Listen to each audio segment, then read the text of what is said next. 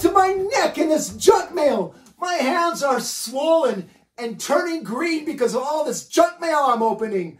It's just junk mail. That's why it's called junk, because it goes to the garbage. We're cutting down our forests for this. 100 million trees a year are going to junk mail. 300 billion pieces of junk mail in the United States every year. We don't need it.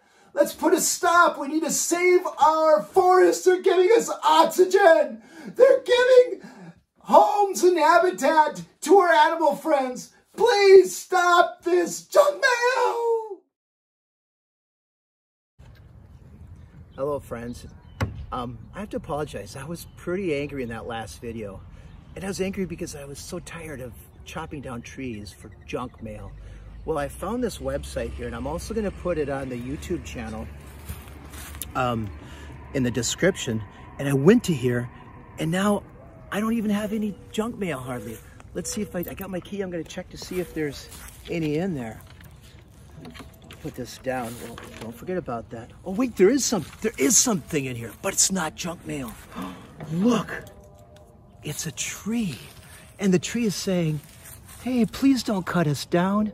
We are alive. Thank you, humans. Love the trees."